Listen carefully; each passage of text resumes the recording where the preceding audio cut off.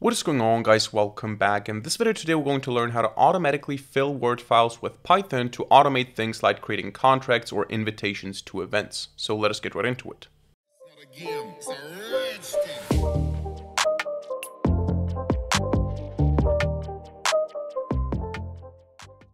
Alright, so we're going to learn how to automatically fill Word files using Python today. And this can be useful for a number of different use cases. So for example, you can create contracts in a customized way on demand, just providing some information, using a template, and then having a customized contract instead of having to write everything yourself or having to fill out the placeholders manually. You can also use this to send customized invitations to potential clients or customers or business connections. So if you have a database of 1,000 people, it makes sense to automate this procedure instead of opening the template and manually copy pasting information from a CSV file or a database, for example, and many more things. So you can use Python to automate the completion of Word templates, the filling of Word templates. And this is what we're going to do in this video today. For this, we're going to need to have the package Python docx installed. So you're going to open up your command line. You're going to say pip or pip3 install Python -docx. And we're also going to use pandas because we want to read from a CSV file later on. So we're going to install these two packages, and once you have them installed, what you also need is some sort of template. You don't have to use the template I use. You can just design your own template. It's a very simple one that I have here, so I can open it up here. I'm going to open it with OnlyOffice since I'm on Linux, but this is my basic template. So some grand neural 9 event. You can see dear salutation, first name, last name. It's been a while since our last interaction on last contacted. So everything that you see here with square brackets is a placeholder. You can see, we hope all is well at company name. We are delighted to, and blah, blah, and then you have again company name and again company name. And then you have the static information here, which is the event. Of course, you can also make this variable if you want to have it even more customizable, but for now, this is going to be the same event every time, the same dress code every time, and it's just going to be a different invitation based on who we're sending this to. So we're going to learn how to fill out this template, and we're going to do it first just with one particular set of information here. So we're not going to use a database or a CSV file. We're going to just go with one person that we want to do this, and then we're going to do this for, and then we're going to automate this with a CSV file. So we're going to start by from docx importing the document. And the idea now is to go through the Word document and to find specific placeholders. Now, the reason we use square brackets, and you can design the placeholders however you want, you can do it with curly brackets or something else. The reason I use square brackets is because certain words can occur in the document without square brackets and they're not placeholders. So for example, if I use company as a placeholder, the problem is that company might occur as a word and it's not a placeholder. So if I replace all occurrences of company, I might also replace the word company, which is not a placeholder. Whereas if I put this in square brackets, it's obviously a placeholder. This is not natural text that will occur in the contract usually, or in the invitation in this case usually.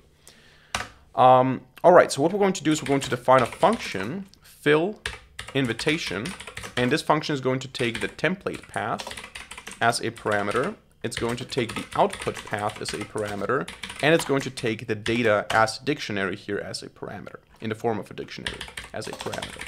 We're going to define doc equal to document, and we're going to just load the template path, whatever the template path is. And then we're going to say now, for each paragraph in the document.paragraph, so paragraph basically is, when we open this file up again, a paragraph is just one section here. So we basically have, this is a paragraph, this is a paragraph, every single thing here is a paragraph, every time you have a line break. And the idea now is that every paragraph has multiple runs. Now in this case, we only have one run per paragraph. So all of this is one run. The idea is that I can, of course, change certain styling here. So I can mark this, I can highlight it, I can change the boldness, I can change the size, the font, everything. And then I would have multiple runs per paragraph. In this case, we can just do the runs individually. The only thing that you would have to keep in mind is that if you have, for example, different runs and you split the placeholders, you're not going to be able to easily detect them. So if you're looking for a company name in runs, but then you have one run here and another run here, it's not going to find company name. In this case, you would have to replace the full text of the paragraph. We're going to see what this looks like here in a second.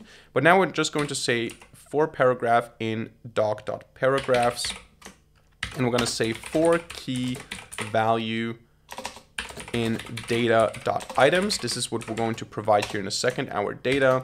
We're going to say if the key is part of the paragraph text, so this is the content of the paragraph, for run in paragraph.run, we're just going to say run.text equals run.text replace.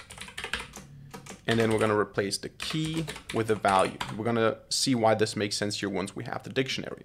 Now, as I said, if you have some problems with this, if the run produces problems, what you can do is you can also just say directly paragraph.text is equal to paragraph.text.replace and then key value. This is also a possibility.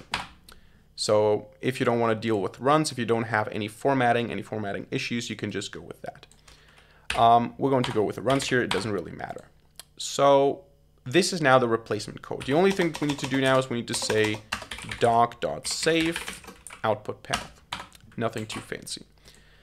All right, so with this function now, what we can do is we can define, let's define a main section here. So if underscore underscore name underscore underscore is equal to underscore underscore main underscore underscore. Then what we're going to do is we're going to say the data is a dictionary. And what we want to do now here is as the key, we always want to put the placeholder of the template. So let's open it up again. Or do I have it open up? No. Okay. Let's open it up and see all the placeholders that I have in here. I have salutation, first name, last contacted, and company name. That is everything. So what I'm going to do now is I'm going to say salutation is going to be, in this case, Mr. Then we're going to have first name is going to be Mike. Then last name is going to be Smith. Then, come on. Then the last contacted. And I think we also had date. Don't we also have date? No, we don't have date because date is static. Okay. So last contacted is the last time you spoke to that person or messaged that person. Let's say it's October 1st, 2023. And then we're going to say, finally, company name is, I don't know, Smith Inc. or something like that. So this is the data, and this just defines which placeholder is mapped to which value. And then all we have to do now is we have to say template path. In our case, is just template docx. Output path is just going to be filled.docx. And then we're going to say fill invitation, template path, output path, data. And now if I run this, what I get is an exception because, of course, paragraph.runs. And now it works, so I can open this in files. I can double click it. And what you see now, hopefully, is, there you go, a customized invitation. Dear Mr. Mike Smith, it's been a long while since our last interaction on October 1st, 2023. We hope all is well at Smith Inc. And so on and so forth. You can see that the placeholders are now filled with the actual values. Now, this does not make a lot of sense if you do it like this, if you define the data manually. It makes a lot of sense, however, if you do it automatically using a database or a CSV file with context. So here now I have a CSV file with 20 contacts. This is generated by ChatGPT. So instead of just copying this, you can just go to ChatGPT and tell it you need a CSV file with those columns, first name, last contacted, company, salutation. Tell it you want to have 20 entries or more.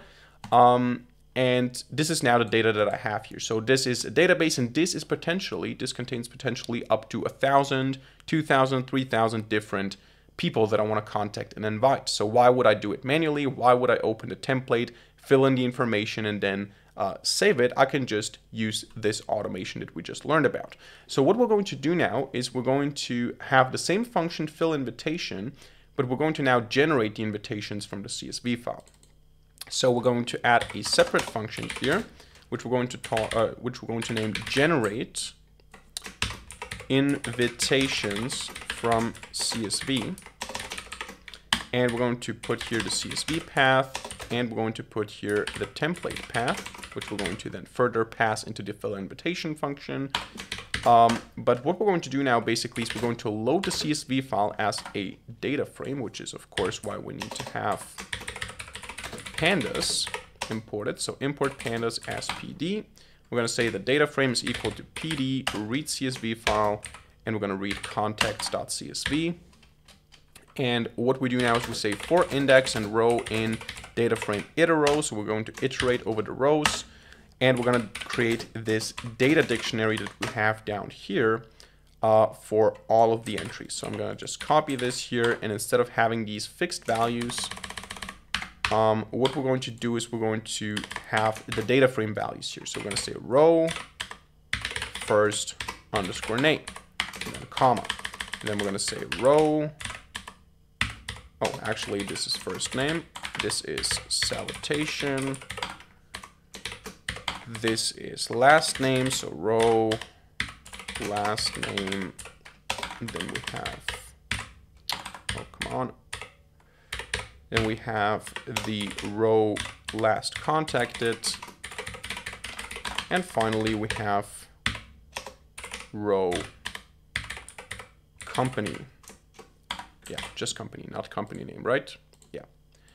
All right, so this is now for every row we create such a data dictionary, and all we have to do now is we have to say output path is equal to, and then we can create a file name structure, something like invitation underscore, and let's use here index now just to have different names, or let's say index +1 so we don't have a invitation 0 docx.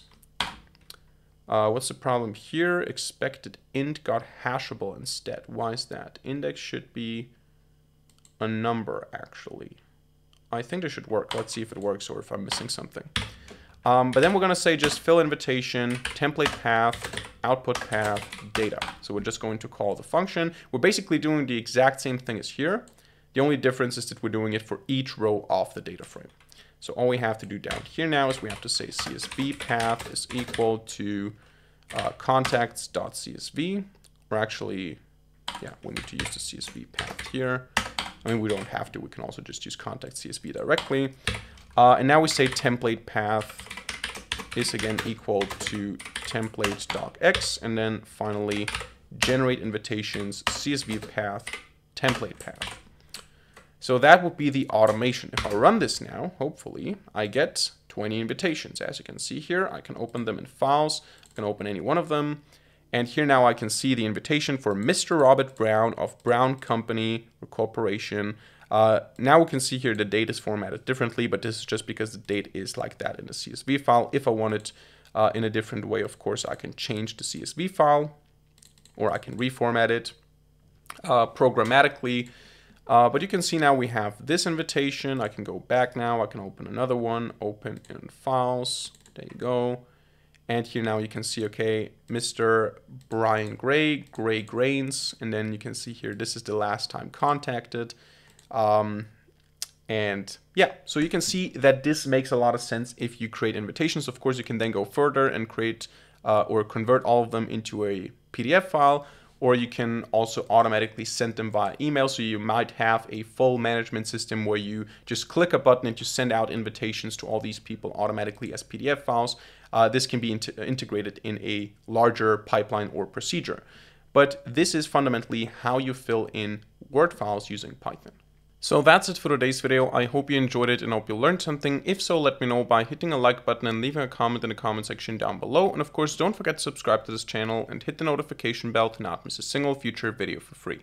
Other than that, thank you much for watching. See you in the next video and bye.